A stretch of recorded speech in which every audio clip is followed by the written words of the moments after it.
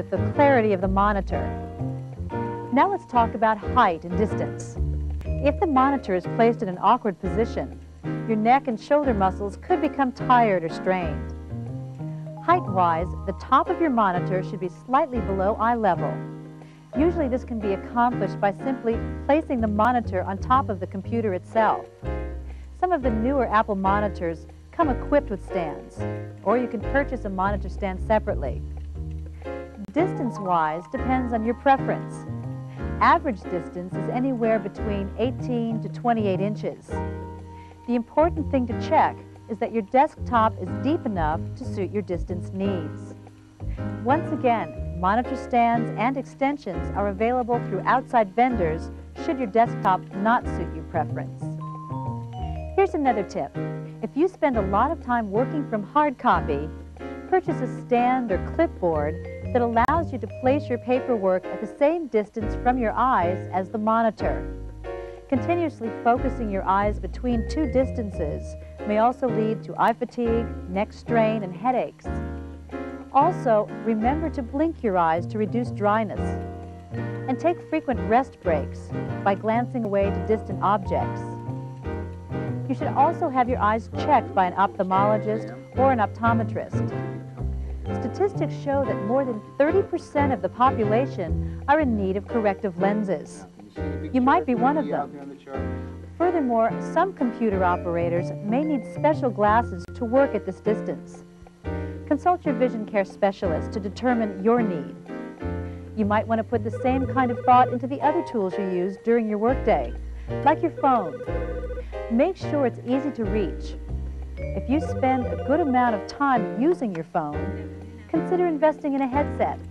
You'll feel a lot better at the end of the day.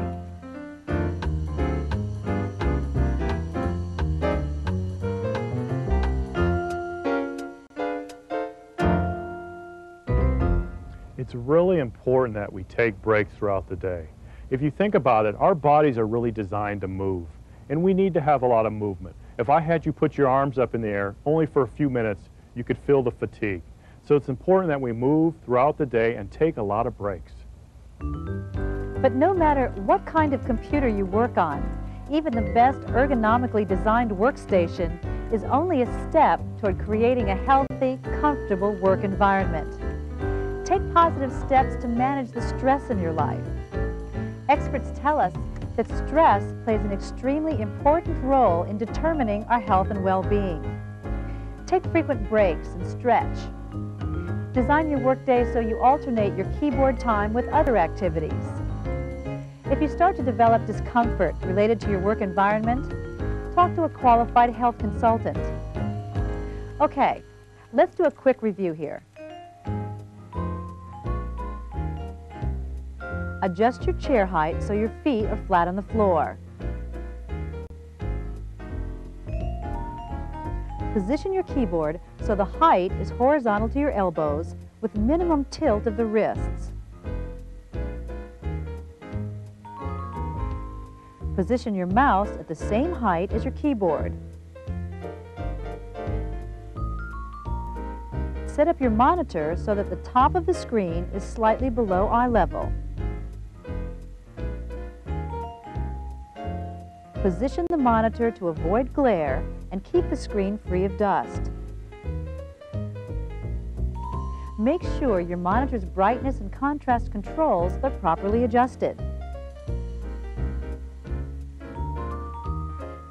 Take frequent breaks, change your posture often, and design alternate activities into your work schedule.